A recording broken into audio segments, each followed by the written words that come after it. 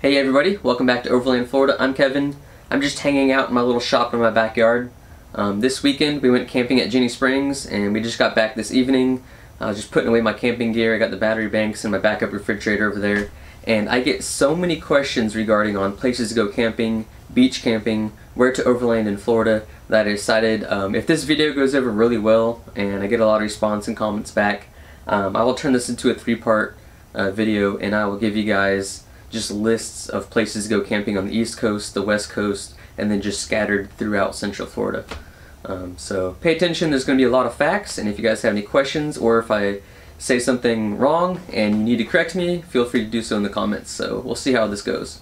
So this video is basically for people that are vacationing to Florida or people that are in the state of Florida that are just getting into camping or want to start overlanding. Those are probably most of the questions that I get from different people throughout the state and even just the southeast.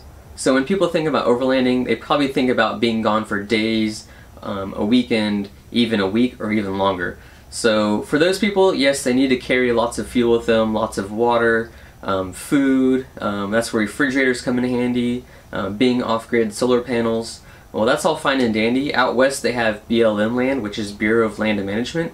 And you're free to camp out there. People pretty much live out there. You can stay for like 14 days at a time before you gotta like change your location, or it might even be longer than that now.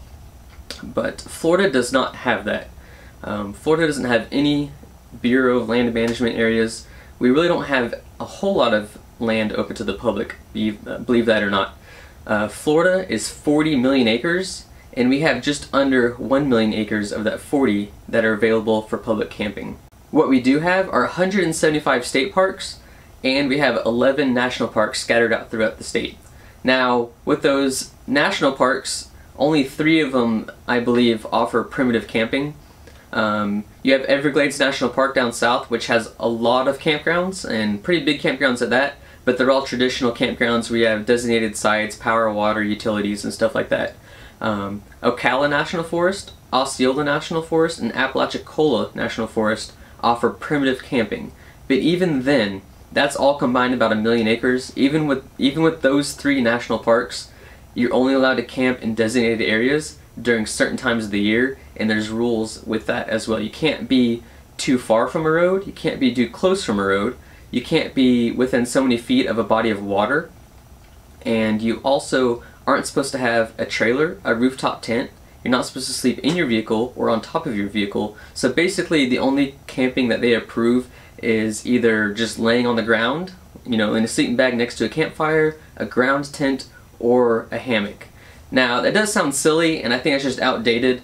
Obviously by watching my videos you'll know that we use rooftop tents, we use trailers, we sleep in the back of our trucks. It's never been an issue. I think it's just one of those old rules that was just never changed, or they use it to their advantage. If there's a huge group of people being obnoxious, or if there's a huge group of people just too large, too wild, out of control, they can start enforcing those rules, start weeding people out. But other than that, I wouldn't worry about camping, whether you have a trailer, you know, rooftop tent or something like that. What I would worry about is just being in a spot of the forest you're not supposed to be in. But if you go to their website, it's pretty cut and dry where you're supposed to be. There's a lot of maps. You can even go to a ranger station inside the national forests and get that information as well. You don't want to be caught outside of a designated area, not just for your sake, but you don't want to ruin it and get it shut down for everybody else. Other than the national parks that we do have state forests, and they are scattered through the state, and they are pretty nice parks. They don't have all the amenities you need, but if you're someone that's overlanding or just want to be primitive without, you know, showers, water, electricity, stuff like that, they are really good parks. Probably the most popular would be the Citrus Wildlife Management Area and Holder Mine Campground. That's probably the #1 popular site in Central Florida. There's probably 25-30 campsites there.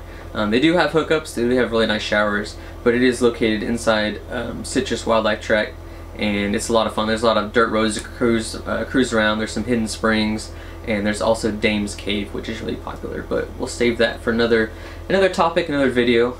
But we do have state forests on a local level, but then again, you can't just park wherever you want, set up camp. There are designated areas and you have to be inside those bounds, otherwise FWC will come and issue a citation. As I said earlier, we do have 175 state parks, and they are some of the most beautiful state parks. Florida is really well known for its state parks. So well known, not just for the state parks, but the weather, that a lot of the state parks are booked up over a year in advance. So if you're local trying to camp, good luck getting a campsite on a weekend. A lot of the snowbirds and people from all over the country like to come down to Florida for our weather, especially during the wintertime and early springtime. Some of my favorite state parks that just pop off the top of my head that you're not going to really see anywhere else in the country are going to be found in the Keys. Bahia Honda State Park is one of my favorites. There are campsites right on the edge of the water, and whether you have an RV, a tent, a rooftop tent, you're going to be right on the edge of the water. You can snorkel, paddleboard, kayak, canoe, boat right from your campsite, and there are some huge loggerhead turtles, I'm talking massive, that'll come up right up to your campsite, and you can just jump in and snorkel right alongside of them, and that's pretty cool. Also, there's John Pennycamp Coral Reef State Park, and they have all kinds of tours. They have all kinds of kayak rentals, paddleboard rentals, just a pretty cool campground. All the sites are really close together, so just know that your fire pit's probably going to be less than 20 feet from the fire pit next to you, but that's just because, you know, the whole Keys, it's only about a mile wide, so they got to cram a whole bunch of people in there. But then again, you're just going to be at the camp just to sleep, maybe cook, or, you know, cool off, take a nap during the day. Other than that, you should be out exploring the Keys. But they do have a snorkel tour boat that goes out, and it'll take you to the Christ of the Abyss, and it's a statue underwater. I don't know if you guys ever seen the picture of it, but it's just a statue of Christ. He's got his hands like this, and there's all kinds of tropical fish, and you can snorkel or dive down there and get your picture with them and everything, and it's just a really cool experience. Underwater, all the fish are just so bright and tropical, you're not really going to see that too many other places. Up on the East Coast, you have Gamble Rogers Memorial State Park, and that's another one right on the coast. I mean, where Ron and I parked and had our fire ring and were camping, we were probably 20 feet from the sand, and you can just hear the ocean coming in all night. It's nice and breezy. That's a pretty good state park.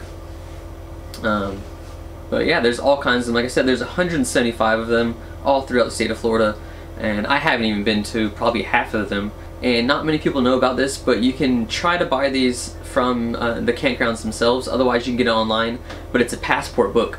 And there's a page for every state park in the state of Florida, and when you go to the state parks and you go to check in, they have stamps, and they'll stamp your passport, and it'll just prove that you were there, and it's just kind of cool to look through, find new state parks and stuff like that. So I recommend that if you're coming to Florida, if you're traveling, or you're just looking for a new hobby and you want to go sightseeing or go on some road trips. Get a passport for the state of Florida, and it has pictures and things to do, all the amenities, and it's really helpful. I have one to keep in my glove box in my truck, and sometimes I don't always get it stamped. I kind of forget sometimes, but usually I'll go to a state park, you know, more than a few times, so I'll get it stamped eventually. So probably the #1 question of all time that I get all the time, I'm talking Instagram, Facebook messages, emails, all the time, is where to go overland or car camp, beach camping in the state of Florida.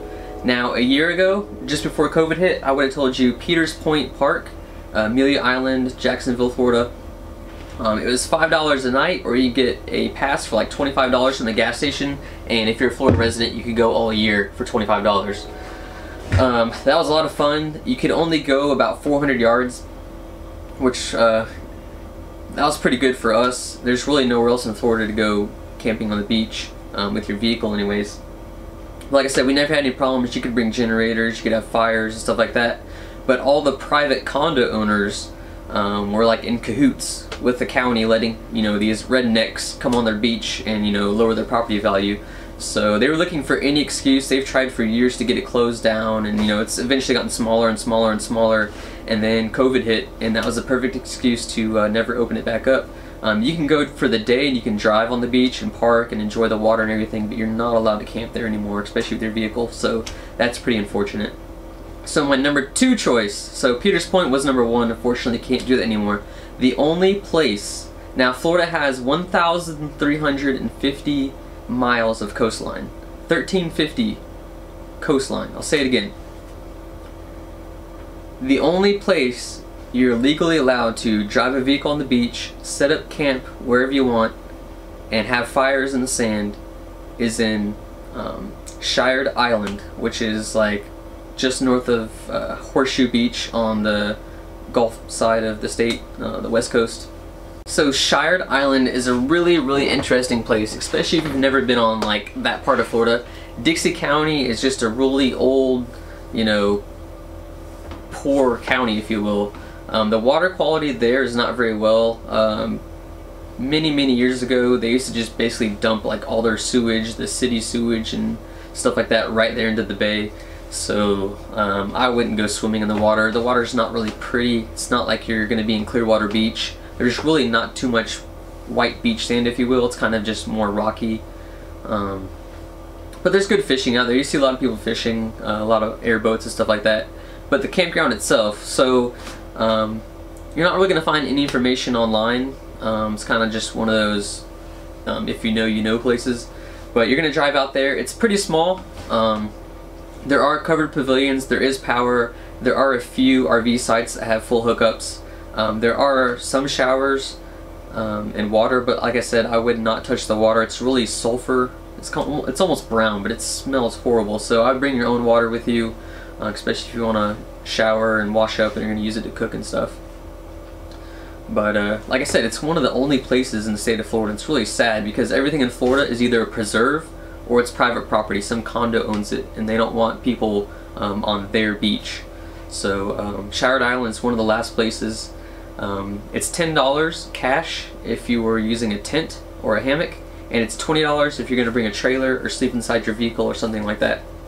And the only way to pay is there's a gentleman that rides in on a golf cart at 8 o'clock in the morning, and whether you're sleeping or not, he's going to knock on your tent, knock on your car, knock on your RV, and you better pay up.